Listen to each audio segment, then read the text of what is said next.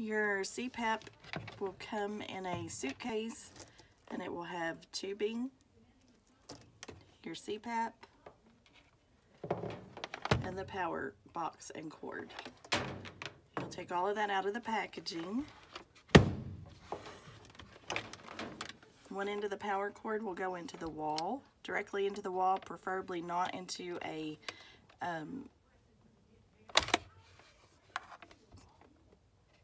extension cord. And then you're going to take this end of the power cord and you're going to plug it directly into this hole. It's a little bit difficult. You're going to want to push it firmly into the hole and then snug tug so you can pull just a little bit but it doesn't come out. And you'll know that it's on because the screen lights up blue when it's on. I can turn the machine off. When the light is green at the top, the machine is off. When it is white, it is on. So if it's green like that, it's off. White like that, it's on. You do not have to press on the on or off side of your on and off switch. You can just touch the green light, press down, and it turns white. Press down, and it turns green.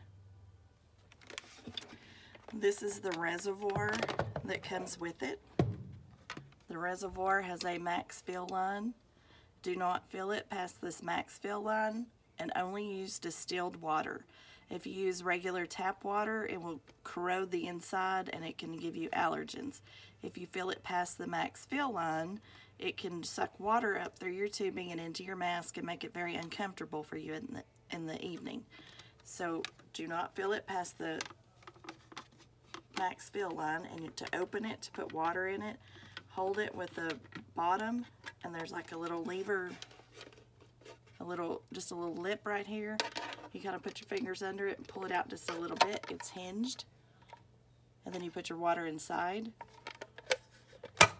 Clicks when it's closed. It slides,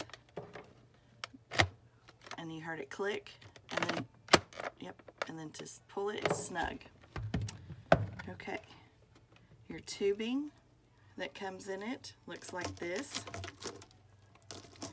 One end of the tubing clips into the back of the machine, and it just clicked. You just have to kind of push and wiggle to get it to stick in there, and again, tug snug. The other end of your tubing clips onto your mask, and it's the same. You just kind of have to wiggle it on there until it's tug snug. And you put the tubing on, and then it looks like this. Tubing is connected to the elbow swivel of your mask. When you take it loose, when you take your tubing loose in the middle of the night, you don't pull it loose from here. There's two tabs right here on your mask. Push them together and it releases off of the mask. If you just pull it, you're going to pull this little lip right here loose, and then your mask is broken. So you heard it click back in, but when you're going to remove it, you push them together like this, and it releases the tubing from your mask.